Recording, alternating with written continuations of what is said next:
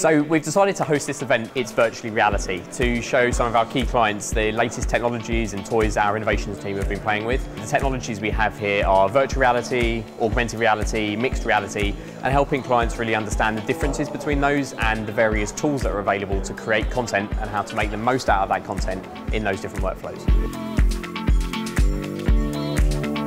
One of the key technologies we're showing at this event is our Smart Stage concept. It's an immersive environment where you need zero rehearsal, zero training, the lighting's real, the content's real, and as soon as you walk into it, you can actually connect with the content that's around you, which means that whether you're a thought leader or a politician, you just walk into the environment, the content's really there, and you can see and interact with it.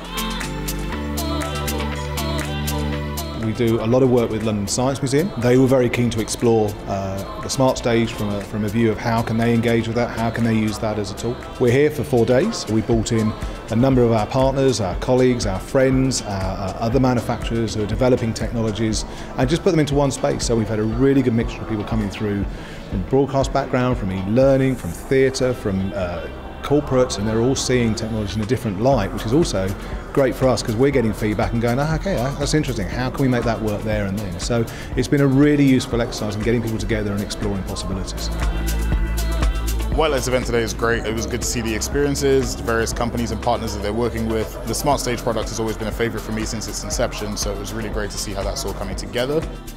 I'm completely blown out by this fantastic exhibit.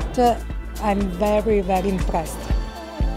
White Light are really the leaders in this kind of innovation for location-based experiences. They're amazing at what they do in terms of creating the content, creating the worlds, and letting people interact with them. Having been to White Light's facility and I've seen all of their kit, I think they've got a fantastic setup and is a great company to explore new technology ideas with. When I'm working with White Light and Andy, I'll come up with an idea. He will then go, well, what about this tech? And I go, right, okay, but that's good, but I want to be able to do that. And then we'll work together and we'll do it. We've been pushing each other. White Light always seem to be ahead of the curve on everything and sort of right up the forefront with technology. There's some things today that I've seen that I just didn't know were possible.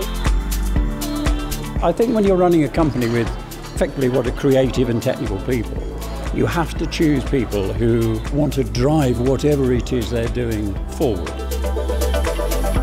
Can we take something from over there and put it in here to make something that goes out there, which is much more exciting and creative?